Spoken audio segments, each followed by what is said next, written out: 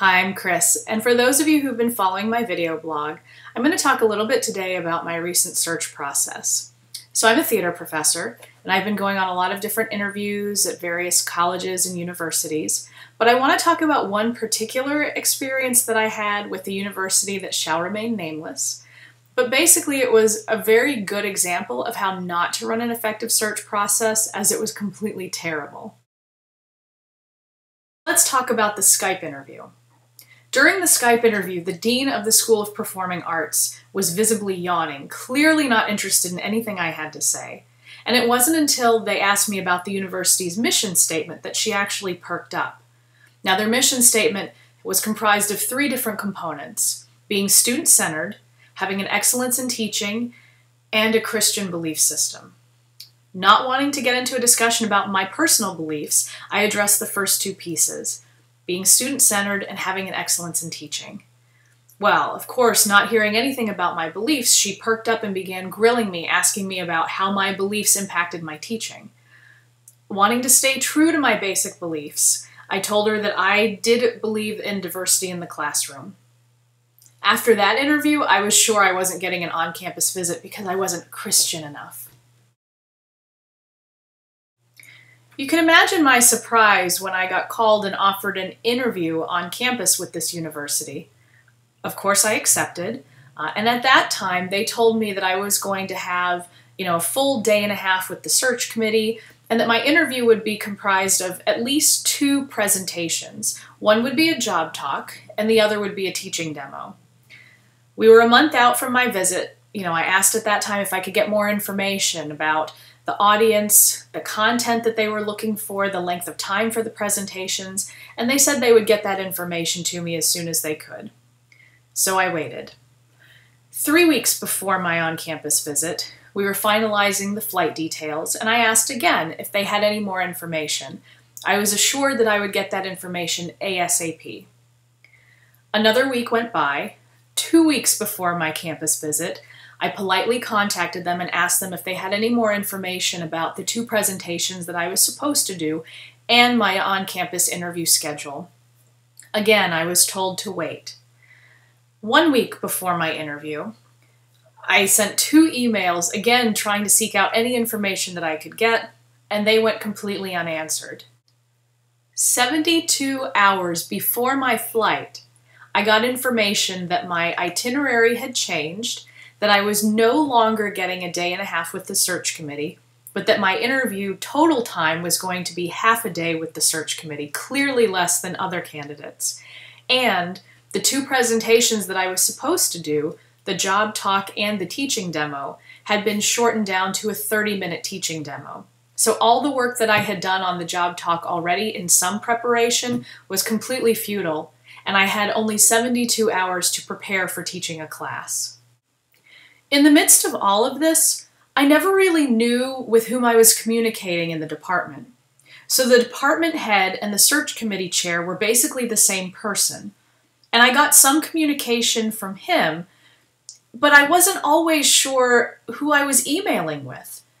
And at one point, most of my communication ended up being with this woman.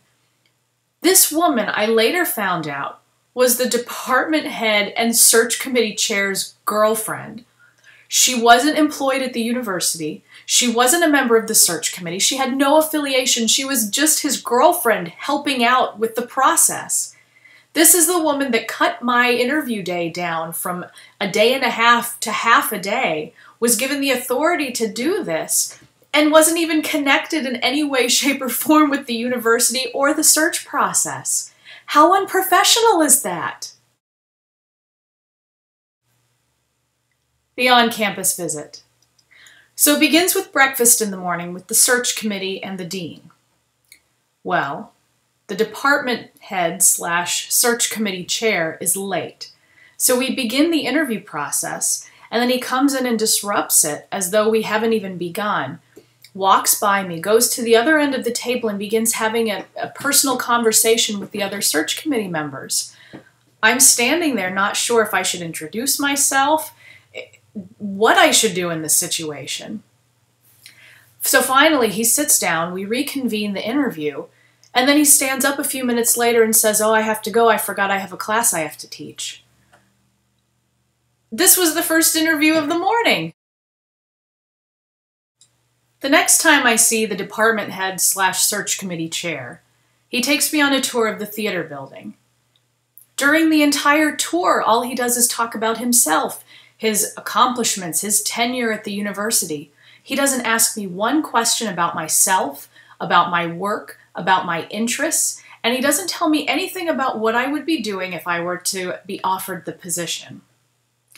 After the tour, then I have a student interview, which actually goes very well. But the interesting thing is there are no search committee members present, just students, and the only non-student in the room is the girlfriend. Well, she's curious to meet me, and so she decides she'll sit in. After the student interview, the department head and the girlfriend take me to the department office. And this is ostensibly on the way to my teaching demo, which is less than 30 minutes away. I'm hoping that I can get there in time to set up all my materials and make sure that I'm prepared before I actually have to do my teaching demo. Well, we go to the department head's office, and he ends up getting caught up in business, personal business. I don't even know what. He basically sits at his computer with his back to me the entire time. Students come in, he doesn't introduce me to them. I might as well not even be there. Until finally he realizes that we're late for my teaching demo. We rush to the classroom, he fiddles around with the computer. Obviously, I would have had time to get everything prepared if we'd gotten there in time. But luckily, I have experience and expertise in this arena. I'm able to get things squared away. I do the teaching demo and get really positive feedback from the students and the other teachers in the room. I hear nothing, no feedback at all from the department head. After my teaching demo, we realize that we're late for lunch. So he rushes me across campus. But of course, who should join us on our walk across campus but the girlfriend? Well, they talk to each other and engage. I walk a few feet behind them, as though I don't even exist. Once we get to lunch, though, she excuses herself because she feels like it would be unprofessional for her to join us. At lunch, which is probably the most awkward 30 minutes of the entire on-campus interview, I find out from the department head that he's always been the department head, that he basically has built the department on his own without any supervision, and that he's basically hand-picked and personally recruited all of the other faculty in the department. At this point, I'm pretty sure I wouldn't take a position even if offered one. The last meeting of the day is with the dean, and so of course I get grilled again about whether or not I would be a good fit or not with their Christian beliefs. Halfway through that meeting, one of the search committee members interrupts us and tells us that I'm going to be late for my flight, so I don't even get a chance to talk about myself or my work with the dean. Again, at this point, I've already decided there's no way I would accept a position with this university if they offered. The aftermath of this horrible search process is it's been 3 months, and I still haven't been informed of whether or not I've been hired. Not that it matters, I've already accepted a position elsewhere. And I also have a hotel charge that randomly showed up on my credit card, which to their credit, they did take care of rather quickly. But all these other incidental kind of petty charges like, airport parking and everything like that, I've contacted them 3 times, and they've told me that it's in process, but nothing's really getting done. I'm supposedly going to have to talk to the dean next. Well, I'm pretty much sure I'm not going to be getting any money from them. Overall, I would say this has been one of the worst job search experiences I've ever had. And at the same time, probably one of the most valuable learning lessons.